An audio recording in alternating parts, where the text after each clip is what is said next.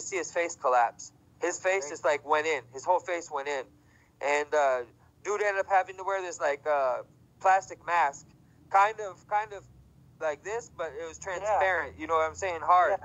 And he had to have a bunch of reconstructive surgeries, and my homie ended up paying like $85,000 in damages just for throwing a soda. So a $1 soda cost. He ended up doing like 3 years too. He ended up doing 3 years, even though he was 15. He got out when he was 18. So once he was an adult, they let him out. So they gave him the max they could, like as a juvenile for an assault charge. That was the most they could do. They can sentence you till you're 18, you know, till you're an adult for a simple assault charge. Juvenile life. Yeah, that's what it is. That's what it is. Life, man. So he got that, and I got house arrest. And I didn't even know what he was doing, man. He just said grab the wheel, and I just grabbed it. You know what I'm saying? Just because I was there. Yeah. You, man. Yep, and that was the last time, you know what I'm saying, I left, you know what I'm saying, to live on my own after I got off the house arrest and stuff, because that just did it for me, man. I couldn't take that, you know what I'm saying, the house arrest, and man. It's a trip, man, getting in trouble, and then you just start. That's where it started for me, you know what I'm saying? It was downhill from there.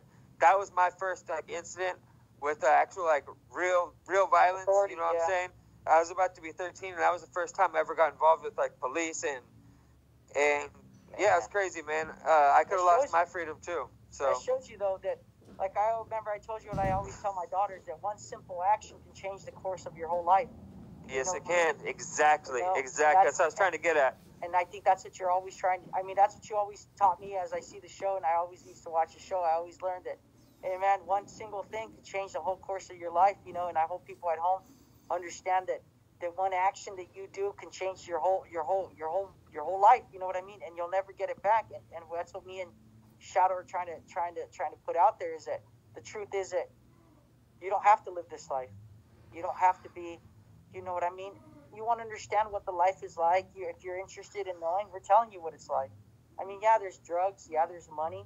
Yeah, there's women. Yeah, there's cars. You know what I mean? But at the end, look at me, man. I have nothing. I have nothing. I live a normal life now, you know, and it's hard for me to understand and live that life, you know, and you know, not to get off subject or nothing, but that's what we're trying to do. We're trying to get you people at home to understand it. We're trying to change your life, and we want you guys to do good. You know what I mean? With your life. Exactly, homeboy. So, you know what I'm saying? Would you want to jump on here with one more story of your youth before we cut this off for me? I got one more, man. This one has it's not as lengthy, but it's a little more detailed, because it ended up happening. It ended up happening right next to me, man. I got to see it like how would you say, evolve and grow into what happened. You know what I mean? You know, and I'll tell you like this. It happened in prison, man. So a guy was on the phone, and he was talking to his girlfriend, and I don't want to say no names, and he was just talking to his girlfriend, man, and we'll call her Betty.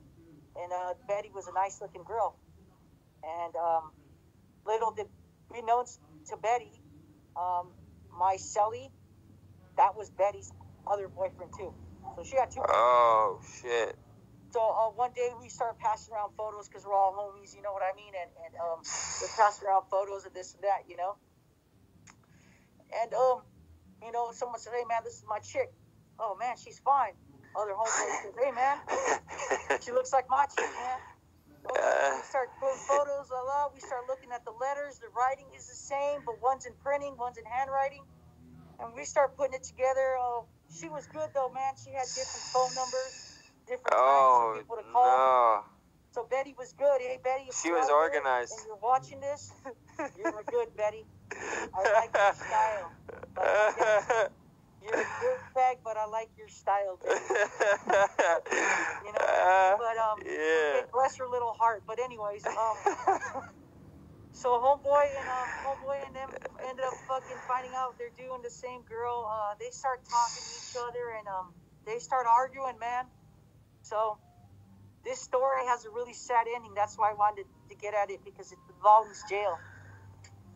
They end up fighting in the day room, and they're getting them up, man. They look like two pit bulls in a dog fight, you know what I mean? And they're fighting, man, and they get separated by the cops. Cops finally separate and send them to the hole. My cellie doesn't come back. My neighbor ends up getting released from jail.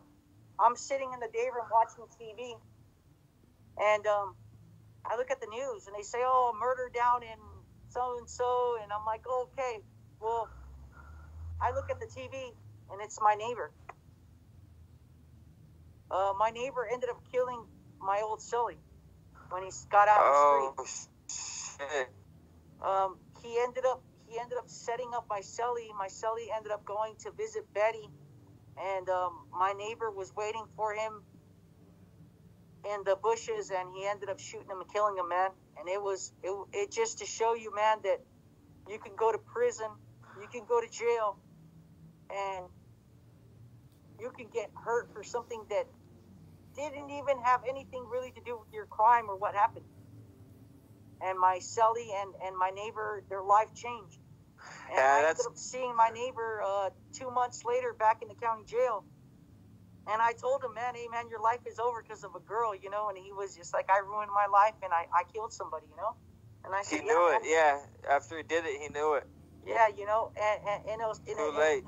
You know, and not to you know, make this too long, like, you know, like I told Shadow, you know, and not to cut myself short, but you know, that shows you again, like Shadow was saying, and Shadow brings up a good point, that because of someone else, you could have lost your freedom, you could lose your life, you could lose. You remember, your friends who surround you can also cost you your life.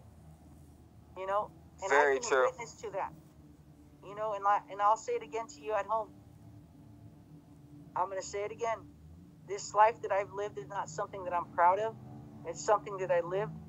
It's just something that I want to get out there and make sure people don't understand that going to prison, being from here, doing this and doing that, at the end will cost you your life and maybe even your freedom. You know? Yes, sir. I end it with that, man. Well, you might not be proud of your life, brother, but you should be proud of what you're doing right now. You're doing a good thing and getting it out there, and you're a brave man for talking about this. And I know for 100% this is going to get out there, and it's going to affect a lot of people. This channel's getting out there. It's blowing up, man. And smash on that, man. If you guys like it. Smash on that like button. You guys know, show some love. I see a lot more views than I do likes, and that's a crime. That's a damn shame. And whoever is disliking the video, there's always one person that dislikes the damn videos. It's amazing. Isn't that amazing? It just breaks up that perfect 100%. He's a hater. So stop hating. Yeah, stop hating. shadowslifeaftercrime@gmail.com. If you guys want to get at me there too, I can forward stuff to Mr. Black. If you got any questions for him, I'll forward him the message and he'll send it back to me, and I'll get it back at you. Maybe in the future he'll even open up his own email for this channel where you guys can talk at him and get right at him. Yeah. So you guys can get questions and advice or anything about that type of stuff or anything I you got guys a want to know. YouTube channel now, guys. Please stay out of that life. Stay out of drugs. You know what I'm saying? There's only two places you end up, dead or in jail, and that's a promise. I'd like to thank you, homie. You're very kind, and thank you for your time, homie, and your expertise. No, thank you, Shadow. Thank you, man. Thank you. That's what's up, homie. I'm gonna cut this off right here, dog, and I'm probably gonna put this up this afternoon. So okay, it'll be up.